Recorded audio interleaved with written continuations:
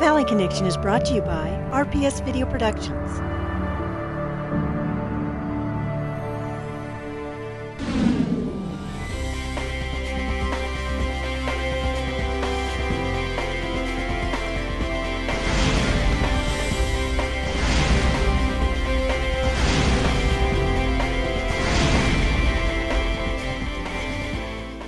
Welcome to this month's edition of the Valley Connection, a monthly show spotlighting our Valley's issues, concerns, and events. I'm Nancy Lopez. And I'm Cesaria Hernandez. And Merry Christmas and Happy New Year to you. That's right. It's a holiday season. Yes. One of my favorite times of the year. Oh, mine too, Nancy. Mine too. A lot of activities and a lot of eating, I must say. Oh, yes, that's right. And I heard that you got to go out and do a little special eating here in town. Did. It was so much fun, Cesaria. We went out to one of the Valley's most, I think, favorite events of the year, and it was the Autumn Elegance. And it was held at the Country Club at Soboba Springs. And this was a very, not only just festive event, but a very worthwhile event. We're going to be talking about that a little later. Well, I got to sit down with somebody very important here in town. He is the superintendent of schools for Hemet Unified School District, Dr. Barry Kayrell. And we talked all about a lot of the different issues, a lot of different things that got passed, like Measure U and Proposition 30, and how they're exactly going to affect our schools here in the Valley. That's right. And we have so many Christmas lights and so many activities going on. We got to travel up the hill to Idyllwild, and we went for their Christmas tree lighting ceremony. It was what a fun event. And so we have some spotlights from that and some interesting shots that we're going to share with you. So you're going to want to stay tuned to see all that and a lot more right after this.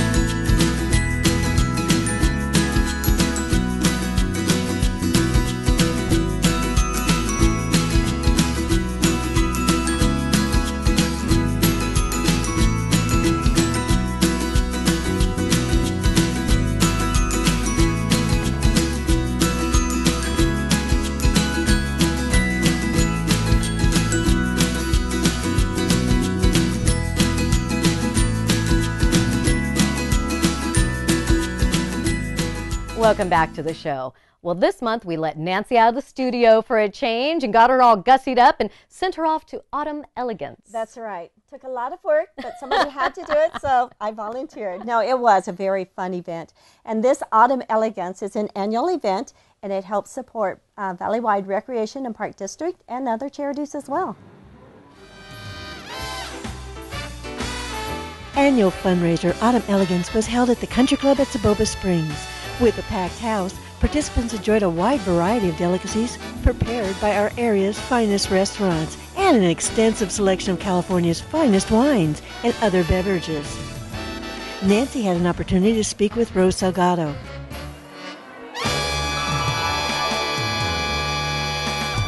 This is a new venue, right, here? Yes. Tell us about how this is working out. Okay, this is the first year that the Autumn Elegance is being held at Soboba Springs Country Club, and we're very excited. As you can see, there's so many people. I think they've sold overcapacitated. They're selling of tickets. We have I believe they sold 600 tickets. It's just a beautiful location. It is. It's very beautiful. I think the setup was really well done with the food, the card games, the dancing, the music, the terrace. Absolutely beautiful out there.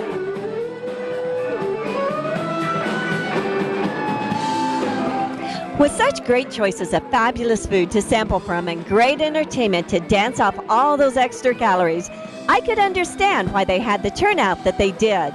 After experiencing delicious cuisine from some of our wonderful local restaurants, we had a lot to work off on that dance floor.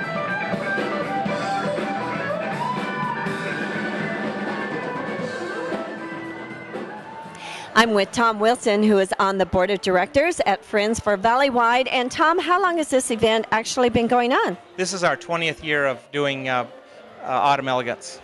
And how did it get started way back 20 years ago? Well, it was started by members of the Exchange Club in the Valley. Jerry Agnes, a member at that time, he went to an event that his father was an Exchange Club member in Riverside. They had a similar event, and he brought it back to the Valley 20 years ago. and we've been doing it ever since. A very popular event, I might say. And tell us something about the proceeds and how this is going to benefit our community. Well, the proceeds from this event, part of the proceeds go to the Exchange Club, and we provide scholarships to the youths in the Valley. And we do 20 $500 scholarships from this particular event.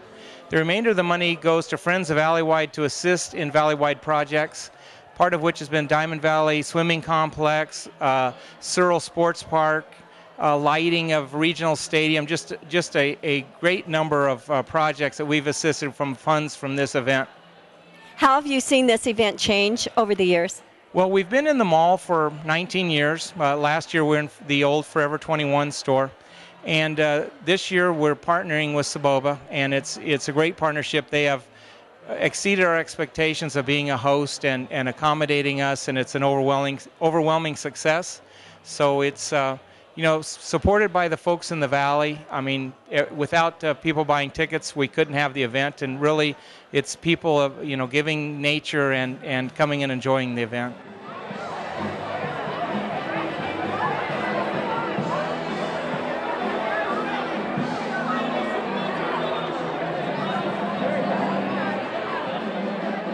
And I am so honored to have with me Nick Scouten, who is with Valleywide. Any and everything you would ever want to know about Valleywide, this man has the answer. Let's go way back. How did Valleywide get started?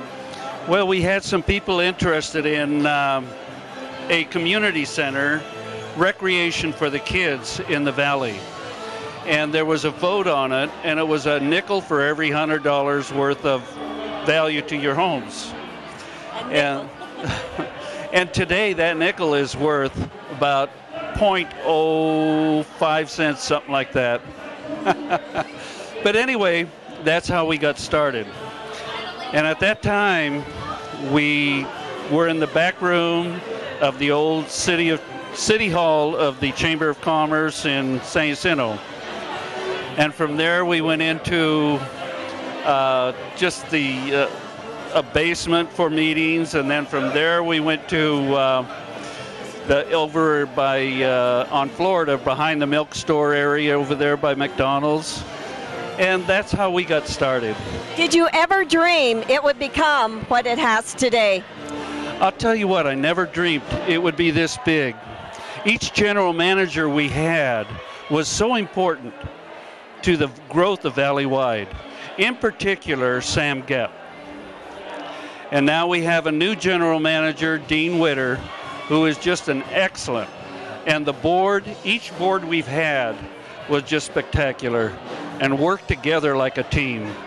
Nick, tell us, what does Valleywide mean to this community? Valleywide, I believe, is the heart and soul of young, old, moms and me, old Olympics. It's a part of everything.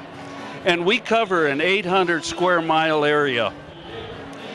Menifee, Awanga, French Valley, Romaland, Homeland, Hemet, San Jacinto, Val Vista. And it has grown magnificently. We have 76 parks, 39 lighted ball fields, and 9 community centers. You probably have no idea how many people's lives you have affected through Valleywide, do you? You're absolutely right. And I got to tell you, I'm proud, and my wife is proud, of the things that we have accomplished over the years and made this a better place for everybody. I bet nights like tonight is so special to you to see so many of the community coming out in support of Valleywide and the organization. Yes, it is. And I'll tell you, a lot of this goes to the foundation, which we instituted also. And it helps a lot of charity events, and it helps Valleywide itself. It gives out scholarships to kids that can't afford their parents can't afford to play ball or anything like that. And so that's what we are about. And I got to tell you, the board of directors do not take any pay. And I just love those people to death. Well, we love you, and we appreciate so many of the years of service you've given to this community. Thank you. Thank you so much for asking. Even though this fundraiser was overly crowded, it was a lot of fun and very successful.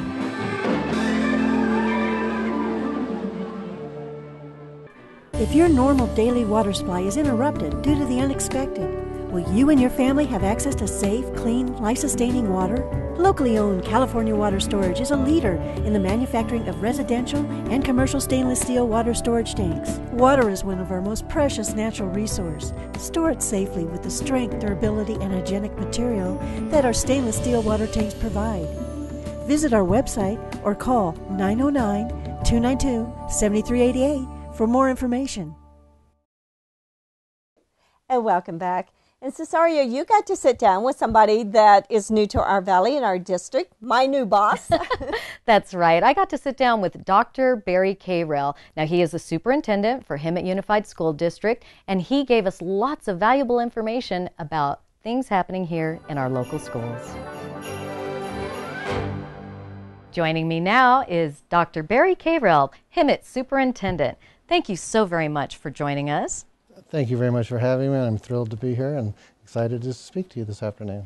Well, now then, we just came through an election cycle here, and a lot of different things were happening, especially in regards to education. Let's talk first of all about Prop 30. Right. I think all of us were on pins and needles for its passage. I think there's a little bit of a misconception from the public that it's going to save public education.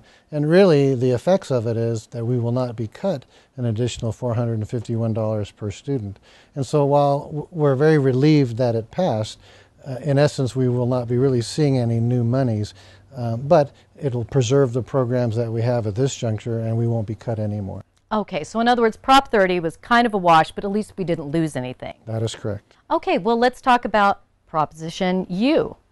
You bet. Very excited that the citizens in the Hemet Valley strongly supported our bond measure, and it really is a bond reauthorization, and by almost 69% gave really a strong message that the community definitively supports public education, and we're excited. Our first project with those monies will be to remodernize Acacia Middle School, and I reviewed the plans today. I met with our M&O director, and I'm just thrilled that we'll be able to really get a whole new facelift to that school, including a signature new gymnasium, which that school has long needed over the years, and it will add just an extra dimension to the campus. We'll work on the project as kids are in session. It'll probably take about a year and a half to complete it, but it's going to be state-of-the-art. The communication systems, the computer systems, all will be 21st century, and those kids will have all of the bells and whistles that they need, to continue their education. Wow, how exciting for our middle schoolers here in town. You bet. Well, now tell me, as parents, we all know that there have been a lot of budget cuts and that education is really hurting out there. What can we as individuals do to really help our children at this time? I think being involved with young people from transition kindergarten all the way through high school is critical. Knowing who your children hang out with and their friends. I think advocating for kids to be involved in extracurricular programs, whether it's athletics or fine arts, ROTC, FFA, it doesn't matter. I think the other very valuable component is a sense of volunteerism. We love to have parents in our schools and in our classrooms to be an integral part, whether they're once a week, to read in class or be part of a K-5 program, to be part of booster organizations. It's critical that parents create that bond with young people and be part of the schools in our community. And again, that connection is a lifelong thing, and to learn to give back to the community and to the schools, very, very important for us. Yes, it is, definitely. Now, I know that there have been a few changes on the school board here. You bet. Again, our election that just was completed, two of our incumbents won their seats, and I'm very pleased with that, and adds continuity to the board. And Lisa and Marilyn add an extra dimension to our board. And then we have Jim coming on board, a longtime educator in the Hemet Valley, knows a lot of people, and I'll have a meeting with him tomorrow, and I'm anxious to welcome him to the board and to go over some of the expectations and help him acclimate into the new group of 7 people. And the governance part of our district is very important, and we're very excited to have him come aboard. Now then, if people want to volunteer and get involved in the schools, who should they contact? You know, we go through our site principals, and we have a policy that all of our volunteers have to receive a background check, and we do the fingerprinting and make sure they're safe to be on our campuses, and then the individual principals will assign them at their respective schools. Wonderful. Tell me, what do you think is one of the most exciting things that we can be looking forward to here at Hemet Unified over the next year or two? You know what, I think the implementation of our 21st century standards, as we really, I think we're at a crossroads in public education, and that we're creating a new dynamic where teachers are teaching to the new state standards, and the rigor in our classrooms, our data protocols that we're working on, we're really improving and connecting the curriculum to our kids, and I'm very excited about it. And I think the old style of teaching where people got up and lectured for 40 or 50 minutes, I think we're going to have interactive lessons, hands-on approach, where kids can manipulate models and do interactive models with computer-based and computer-generated things. All are going to move us into the 21st century. So I think it's an exciting time, and our teachers are being trained and I think accepting the new curriculum and the new teaching methodologies, and so we're doing a great job with that, and our staff development programs in our district are second to none in Hemet, so I'm very excited about that. Well, it does sound like an exciting and challenging time for everybody in education. We thank you so very much, Superintendent, for being here with us. Well, you're very welcome, and look forward to bigger and better things for Hemet. Absolutely. We're going to be right back with more of the Valley Connection right after this.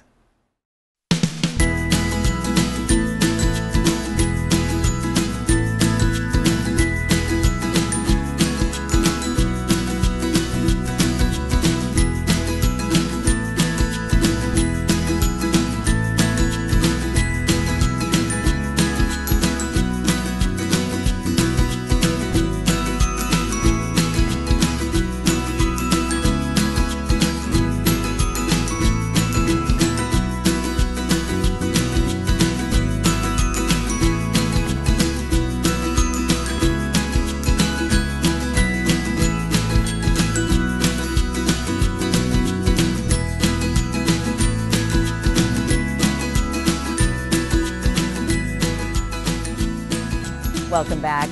Now we're going to head out to see some of the sights and sounds of the season here in our valley. And Nancy, you got to go somewhere very special. I did. It was such a fun night, Cesario. I went up to Idyllwild. First time I had ever been there for the Christmas tree lighting ceremony. So many people, dogs, everything, you name it, kids. It was just a very fun evening. Can't wait to share it with you. At the Harvest Festival in Idyllwild, many came out to experience a little of the hometown old-fashioned Christmas season. And the beard on his chin was white as the snow. A stump of a pipe he held in his teeth, and the smoke encircled his head. All the way home I'll be warm.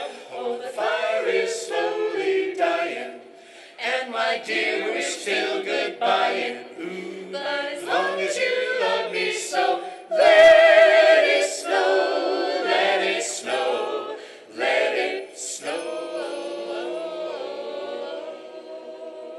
You better watch out, you better not cry, you better not pout, I'm telling you why. Santa Claus is coming to town. Hear the jing, jing, jing, jing-a-ling. He's making a list and checking it twice. He's gonna find out who's naughty and nice. Santa Claus is coming to town. He's bringing lots of good toys. He sees you when you're asleep.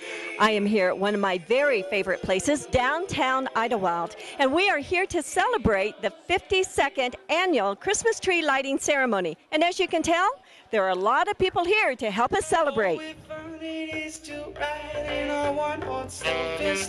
Oh, jingle bells, do da jingle bells, jingle all the way.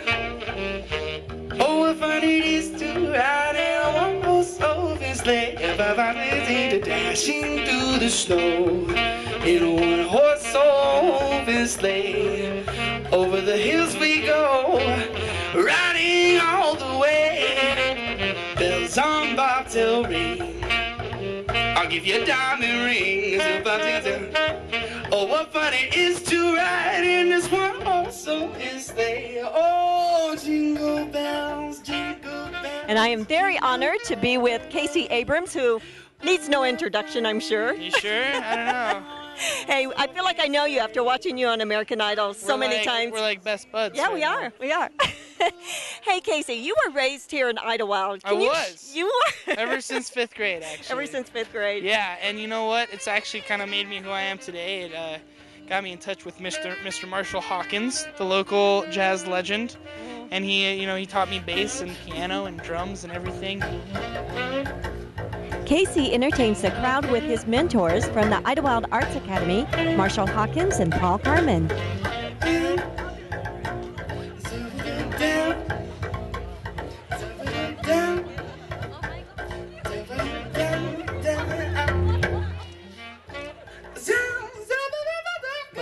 Even like being here and just like being around crazy, weird, artistic people kind of helped me, realize. Exactly. I sure love you up here. It's good to see love, it's good vibes. Classically trained Casey Abrams not only has a great voice, but can play 11 different musical instruments. This talented young artist feels music is exploration, and it's fun to see what comes from taking chances and pushing his boundaries constantly. What a gift.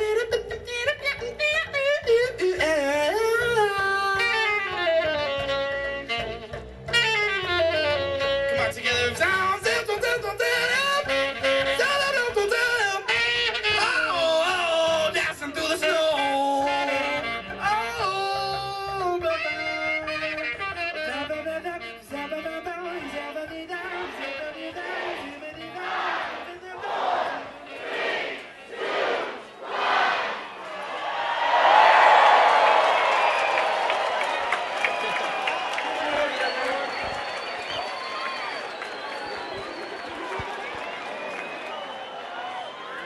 This is Casey Abrams, and I'd like to wish everyone a happy holidays, Merry Christmas, and Happy Hanukkah. In a one-horse open